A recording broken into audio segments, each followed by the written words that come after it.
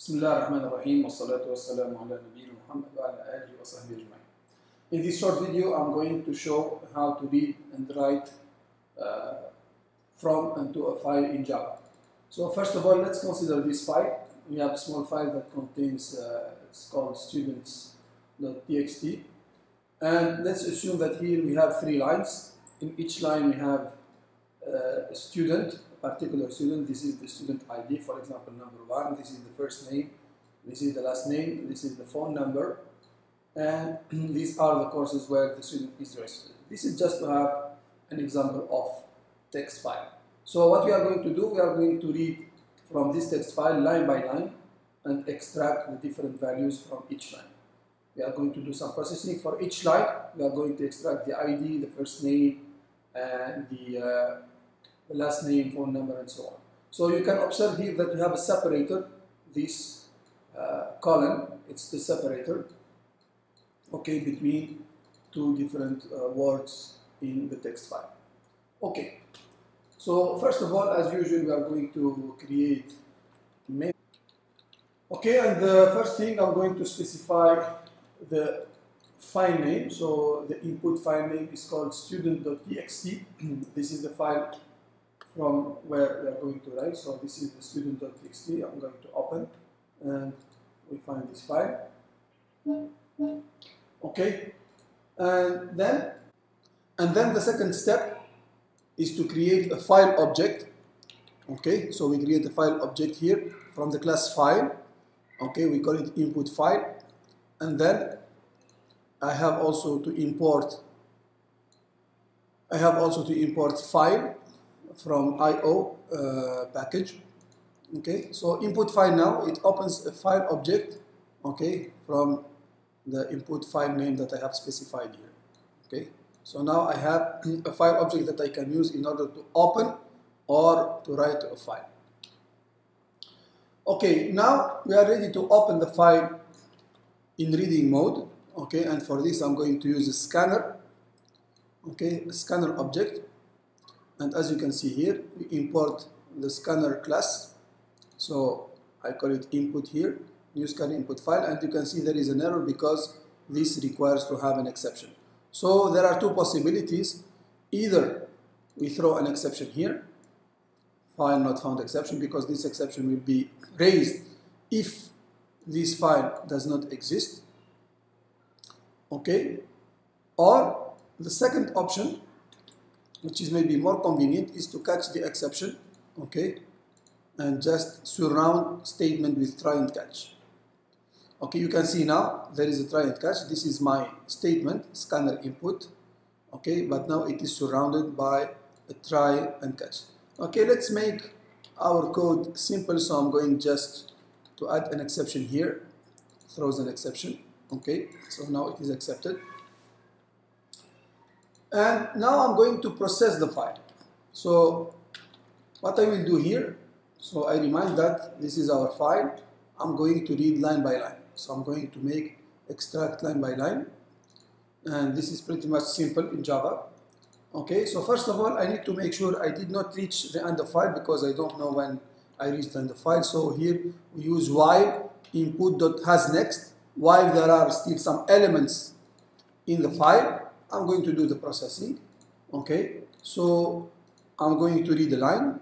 I create a string that is called line, input.nextLine. So input.nextLine, basically it is going to return this line.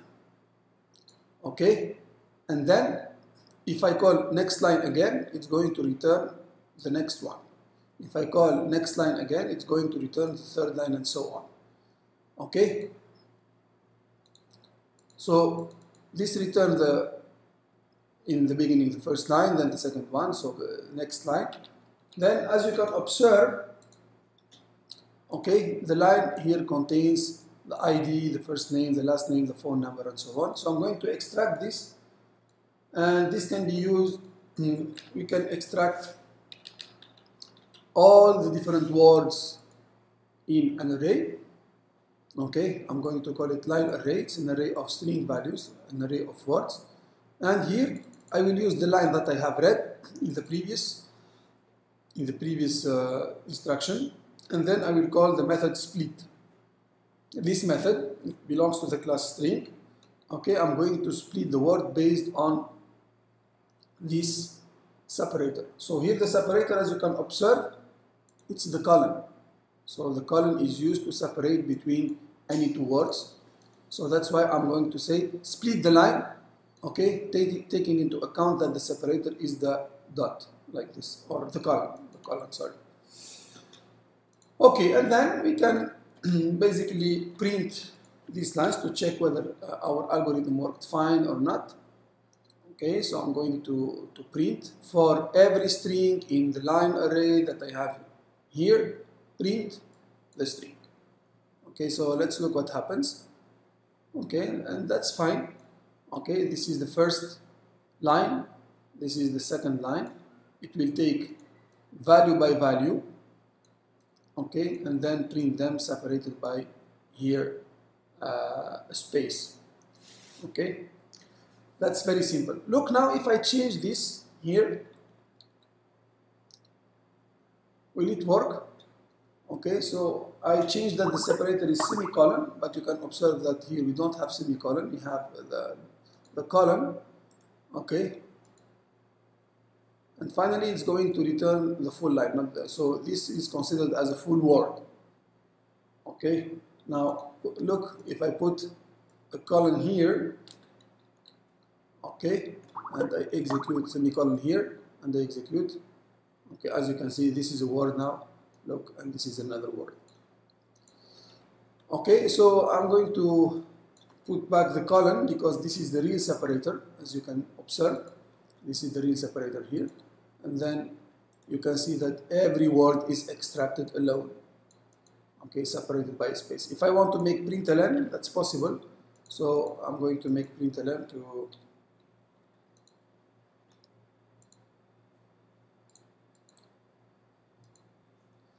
okay, so if we put println, you can see that every word is extracted alone. Okay, however, if I put back a semicolon, you can see this is a word, this is another word, and so on. Okay, so that's the first part. Now we have read from the file. We have read using scanner object. Okay, and then we have used hasNext in order to determine whether we have reached the end of the file, okay, and next line in order to read the line by line the text file. Okay, now the second step is to write to a file. So now let's assume that we are going to make a counter, okay, and we are going to write the number of students into an output file. Okay, so let's first create an output file name. Okay, I'm going to call it, let's say, output.txt, right? Okay, and then I'm going to create an object of type file writer. So file writer, this is a class that allows you to write to a file. Of course, here there is an error because I need to import the file writer object. Okay, and the second error is because I need to throw an exception. I'm going to throw an input output exception. Okay, so the file writer is called FW. This is the name of the object, a new file writer, and here I am going to open a new file object. Okay, so you can see this is exactly as here. Okay, I can also make it similar. I can also make it similar to this one. We can subdivide it into two lines if we want. Okay, I'm going to call this output file. So either we created here in the outside and then we put here output file. Okay, that's also possible. So the output file, it's a reference to an object that refers to output.txt file. And here, true. True, it means we are going to open the file into the append mode. Append mode, it means it's going to add to the existing file. If the file exists, it's going to add the new elements. If you put it false, it's going to remove all the elements and start from the beginning. We are going to see the difference. Let's first of all start by false. Okay, I'm going to do false and you'll see what happens. So since we are going to count the number of students in the file, I'm going to start a counter. Okay, a counter equal to 0, and each time I read a line, I'm going to increase the counter. Okay, so this will count the number of lines read. Okay, and at the end, I'm going to write a statement in the file. So in order to write in a file, I'm going to use, so this is the name of the object I created, .write. So write allows you to write in the file, and here you can put any string. So I'm going to write the string, the number of students is, and I put the value of count, and then I make return line. Okay, and at the end, I'm going to close, okay, the file writer object, and in the same way, I'm going to close the input or the scanner object. Okay, so let's execute here, and we can see in our file. So now we have a file that is called output.txt. So here I'm going to make it false. We have output.txt, and you can see it writes the number of students is 3. So let me execute it again. Okay, and opening it back, I just find the number of students is 3. So if I add another student, okay, let me add here, for example, another student with ID 12. Okay, I'm going to give a name. Okay, and last name. Okay, and some number here and some courses. Okay, so if I execute again, let me close this file. So here I find 4 students, and if I open my output file, I'm going to find the number of students is 4. Okay, let me come back now to this file writer. So here we put false, and as I said, false is going to erase or delete the previous file and start the file from the beginning. What if I put true here? I'm going to put true instead of false.